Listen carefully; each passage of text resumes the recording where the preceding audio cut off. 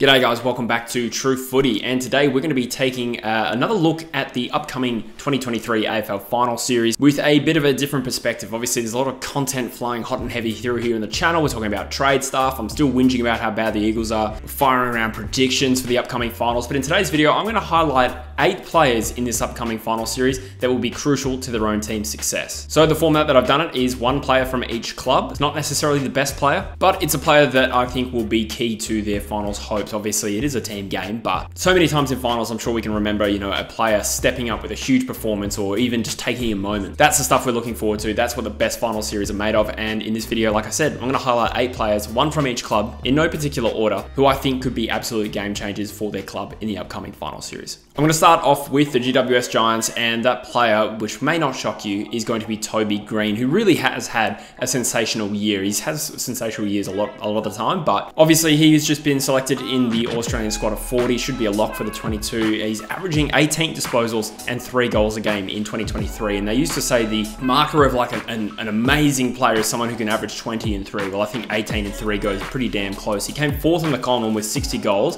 which is a fantastic effort for a non-key. If any small forward or medium forward finds himself in the top 5 for goals, let alone kick 60, they're doing pretty well. And last year that would have only been half a dozen goals off winning the column. He was also top 5 in goal assists and 2nd for score involvements per game. We know how good Toby Green is. I don't need to sell you on that, but I'm just sort of outlining what kind of year Toby Green has actually had, and that score involvement stat really does indicate how crucial he is to his team. On top of that, another thing, trawling through the stats of Toby Green this season, it's evident that he does play well in big games against big opponents. So he had 4 goals and 18 touches against the Blues, 5 goals and 19 touches against the Dogs. I know that they didn't win that game, but the Dogs weren't going so bad at the time. We were actually 5 goals up in that game. He had 2 and 27 against the D's. He kicked 4 goals in that tough game at GMHBA where they beat the Cats there. And in the 2 games, in the 2 Sydney derbies combined this year, he had 7 goals and 36 possessions. So we know he's a proven finals player. I always think back to that elimination final in Tassie between Sydney and GWS, the one where he got suspended for staunching an umpire. But this guy will be absolutely critical to his team's success this year, and I know they have got a lot of good players, but Toby Green is the difference maker.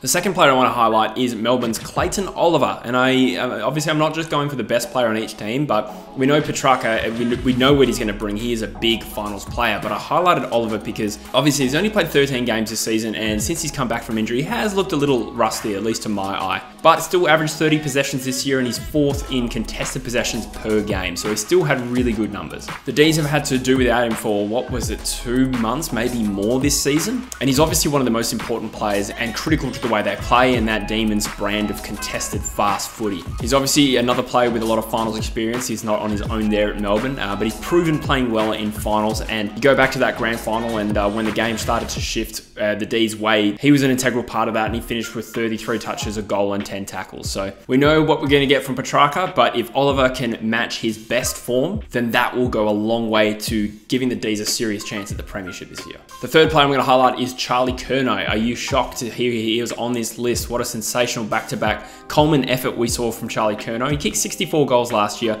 He's topped that up with 78. Mind you, maybe it was the West Coast Eagles that inflated the Coleman count this year, because Tex and Curnow kicked 19 each, I think, against us. But we know how good he is. He's a very unique key forward. He's unbelievably strong and fantastic in the contested situations. In fact, he is #1 in the league for contested marks. He's also been a key factor in Carlton's success this year. Yes, they're playing pretty good team footy, but in their 5-loss streak this year, Curnow kicked just 9 goals in total. When they went on their 10-win streak, he kicked a combined total of 35 goals. So that's an average of less than 2 going up to 3.5. He also kicked 6 goals in their crucial win over the Pies earlier this year, and you just get the sense that if Charlie Curnow is nullified, that goes a long way to beating Carlton. Yes, they have other weapons, but it's quite clear that he is the #1 threat on that list. And yes, he's never played in a final, but if he gets enough looks at it, I'm backing a big final series from Charlie Curnow. Next, the Port Adelaide player I'm going to nominate is, it's not actually Zach Butters, it's going to be Connor Rozee. Again, it's sort of the same logic as the Petrarca Oliver comparison, where we know what we're going to get from Butters, and to be fair, Rozee's been consistent as well, but I'll make the case for why I think Rozee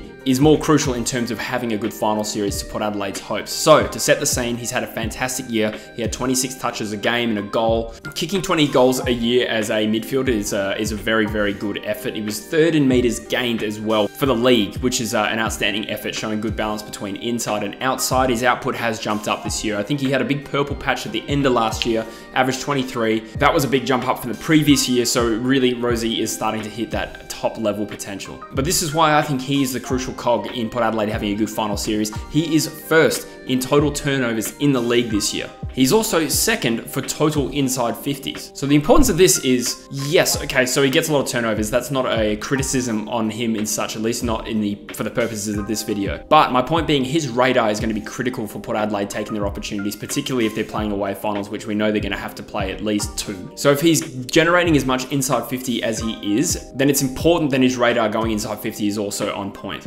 Again, it kind of sounds like a backhanded compliment to him, but he has had a fantastic year. He's been super consistent. You have to go back to round 16 for the last time Connor Rosie had less than 25 possessions a game, and we know that he is very damaging with the ball in hand. He's also been good when the heat is on. Arguably his best game was a 23 disposal and 3 goal performance against the Dons. Sure, the Dons didn't get anywhere near finals really in the end, but if you watch that game, you remember how tight and hot that game was. So Connor Rosie, crucial to Port Adelaide's hopes. Next, we've got Collingwood, and I'm going to nominate Darcy Moore. Yes, not Nick Dacos, a little bit controversial. Honestly, the only reason I haven't put Dick Nakos, is the fact that he's injured at the moment. And Darcy Moore, as it stands, as I record this, things can change. I have recorded this about a week earlier than you're watching it because I'm currently in Greece, but Darcy Moore is expected to be there for week 1 of the finals, and Dacos is a maybe. He's currently projected to make it to the prelim, but assuming there's no Nick Dacos, I'm going to go with the skipper, Darcy Moore, who really has had a fantastic season. Another player picked in the All-Australian squad of 40, and into my mind, probably will make it in the end. But to rattle off a few stats for you, and it's hard to get good stats for key defenders, but there are some good ones. He's 3rd in intercepts per game. He is 3rd in contested marks, which is sensational,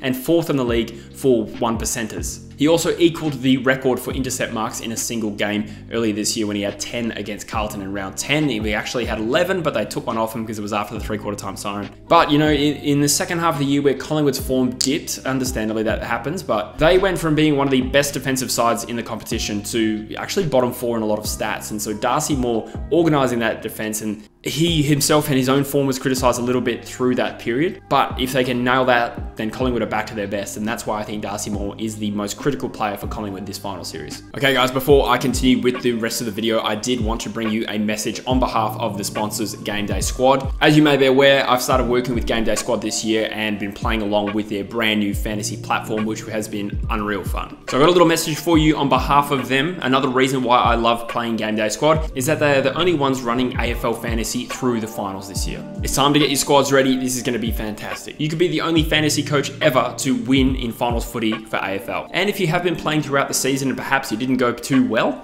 this is your chance to start afresh and redeem yourself in finals and potentially still win some weekly prizes. Make sure you click the link in the description of this video. It is the top link. Create yourself a team if you don't have one already, or make sure you're in the True Footy League. Then for St Kilda, the player that I think is critical to their finals hopes is their big, powerful key forward, Maxwell King. It's not Maxwell, I think it's Max. I presume, I haven't seen his birth certificate. But anyway, another player that hasn't played a whole heap of footy this year. He's really battled the injury dragon. But he's played just the 9 games, but had a very healthy return of 25 goals. He's actually 6th in the league for goals per game. So that's a pretty good effort coming off, you know, multiple serious injuries. And on top of that, he kicked 52 goals last year, which is a very good return in a year where the Saints didn't make finals last year. He was also top 3 in contested marks, which demonstrates his aerial ability. And I think contested marking is clearly a trait that is conducive to finals. It's going to be hot footy. There's going to be long bombs into the forward line to a packed situation. If Max King is on the end of them and he's grabbing them and he's kicking straight, then I think that goes a long way to St Kilda at least winning a final.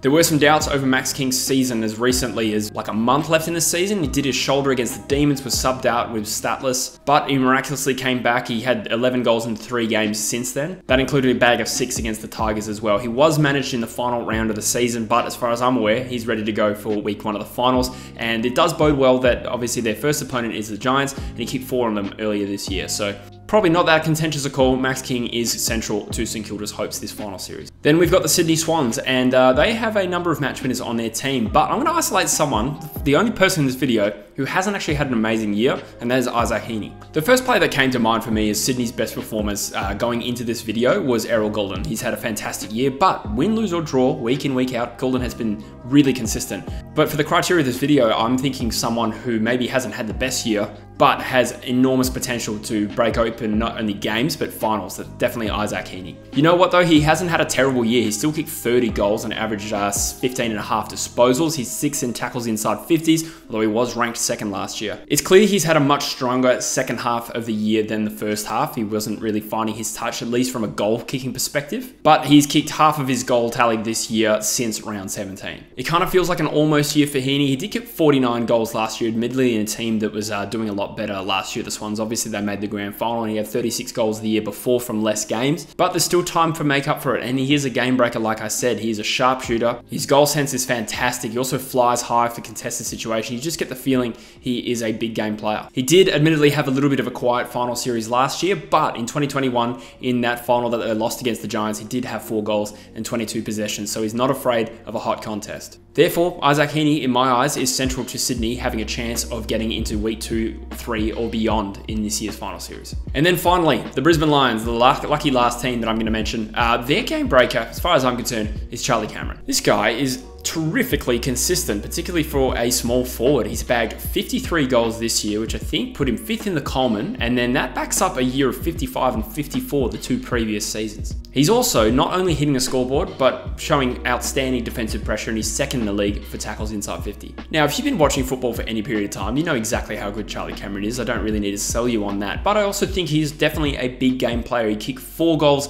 and 6 goals in the 2 games against Collingwood this year, 4 goals against Carlton. He kicked a bag of 7 against the Giants. And he's gone large in finals before. Back in 2021, we kicked 5 goals against the Demons. In fact, I did some number crunching and he averages 3 goals a game in finals, and that's a pretty elite record, I reckon. We know that the Lions have match winners all over the field. I considered a number of midfielders, Lachie Neale, Josh Dunkley, of course, Joe Danaher to some extent, Harris Andrews, but this is the guy that could win them the premiership this year if he shows up in a big way in a final, because when he does show up, he is unstoppable. Anyway, guys, those are the 8 players I nominated to have a big final series, or at least be really critical to their team's success this September. As always though, I welcome your thoughts and opinions in the comments section below. Let me know anything you agree with or disagree with. Make sure you subscribe to the channel if you haven't already, and keep an eye out for more content. Thanks for watching, and I'll see you in the next one. Cheers.